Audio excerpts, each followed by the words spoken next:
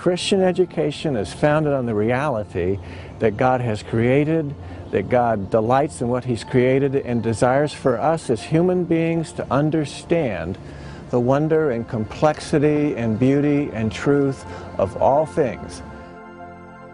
We start by reading difficult, wonderful, challenging, funny, agonizing books. Writers that make us laugh, that make us cry, that make us ask deep, deep questions, so that we get the habit of sitting down with our books, talking with our friends about these books, and pursuing the truth together. That's what a classroom in the Templeton Honors College is all about. You'll be taking a course called The Good Life. And in that course, we read great texts together, investigating this question: what does a good life look like? The goal is to explore what does it mean for you as an individual to be a person in this world.